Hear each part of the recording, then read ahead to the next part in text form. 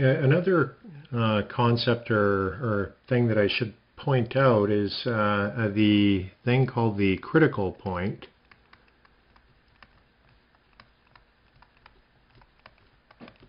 What the critical point is, well, I'll show it to you in terms of a TV diagram. But this is the point at which your saturated liquid and saturated vapor states are identical. So you're basically at the top of the two-phase region on your TV diagram.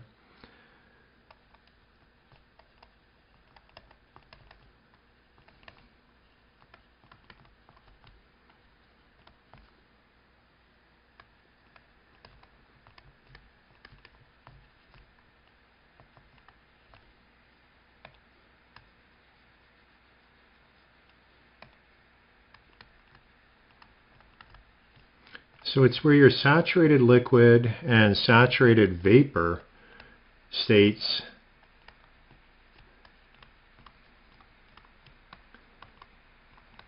come together.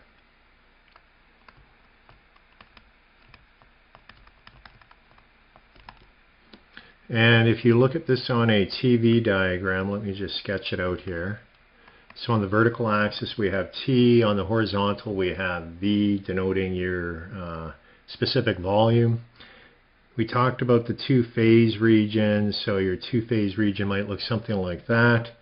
You have constant pressure lines coming across, you go through a phase change, and then you move up into superheated vapor.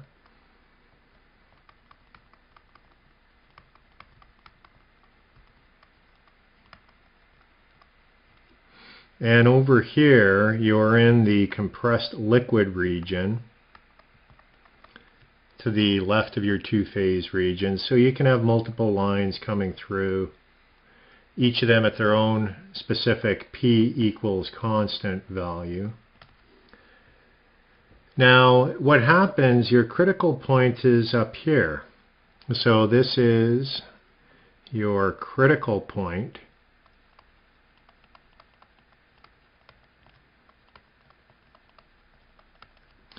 And when you go above it,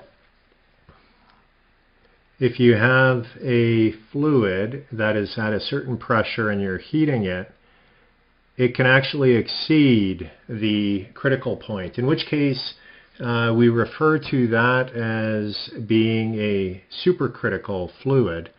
However, at the critical point itself, we have a temperature and we denote that TCR. And the constant pressure line that would denote the critical point, that would be at pressure P equals P critical with subscript CR. So that is the critical point, and it is something that we'll be using for a number of different cases. On the left-hand side here, if you recall, this is our saturated liquid line.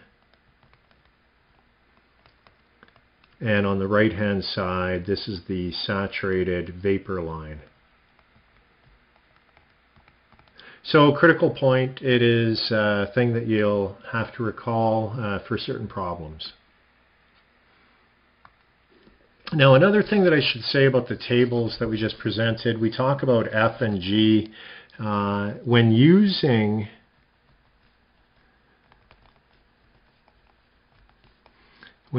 the tables, subscript F denotes liquid,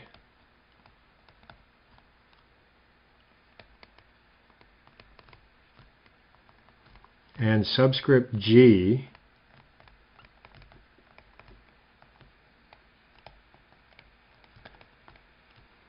denotes saturated vapor.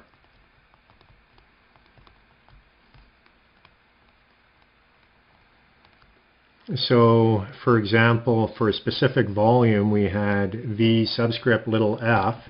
That is the specific volume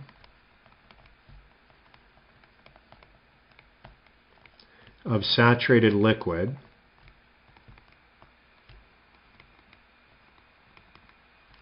we had V little g, that's the specific volume of saturated vapor.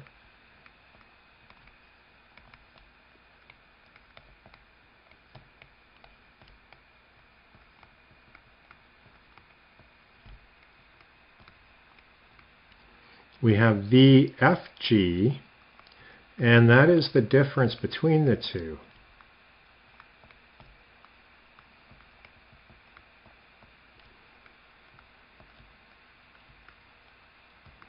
So it is Vg minus Vf. And we'll use that in calculating the properties of mixtures that are in the middle of the two-phase region. So when you're performing calculations in the two-phase region where you have a mixture of vapor and liquid, we need a way to be able to determine the properties, because we're not at the saturated liquid point, nor are we at the saturated vapor. We're somewhere in between those two.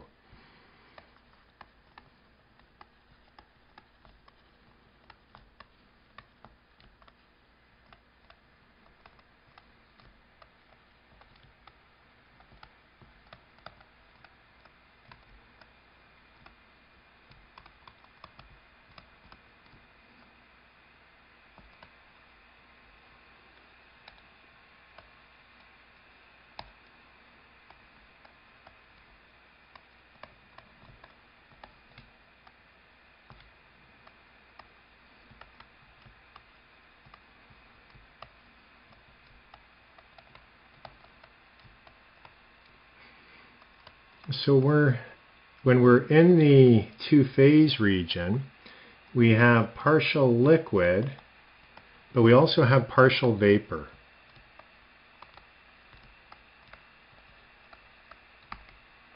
And when we're there, we use a quantity called the quality.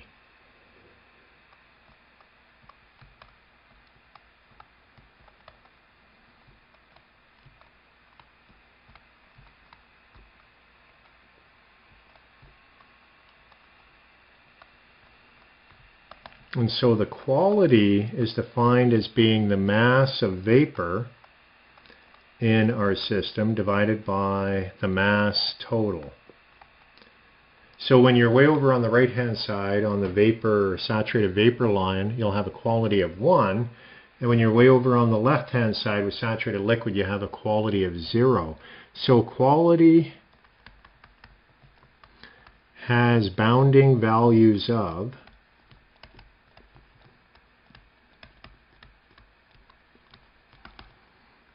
x equals 0 for saturated liquid,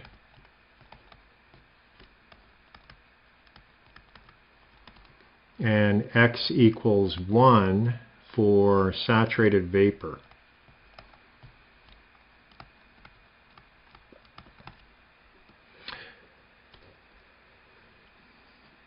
So if we're in the saturated liquid region, so we're in the two-phase region,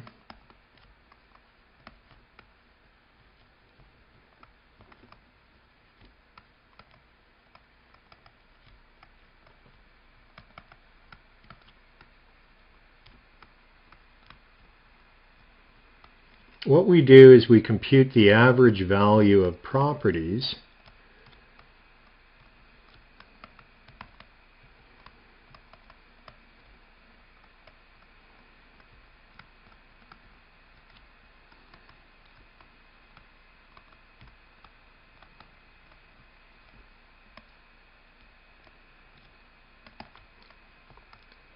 So we're calculating the average value of a property. It's going to be of the liquid property plus the quality times the difference between your saturated vapor and the saturated liquid region. And that's why we present the difference in the charts.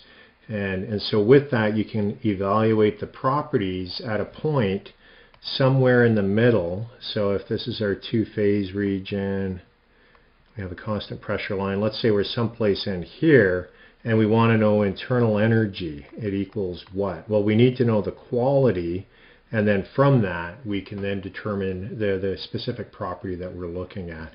And if you recall from our pictures of the boiling vessel, this would be a region where we have the water interface all over, and we have a lot of vapor bubbles in here. So we have a mixture of both liquid as well as vapor in our system.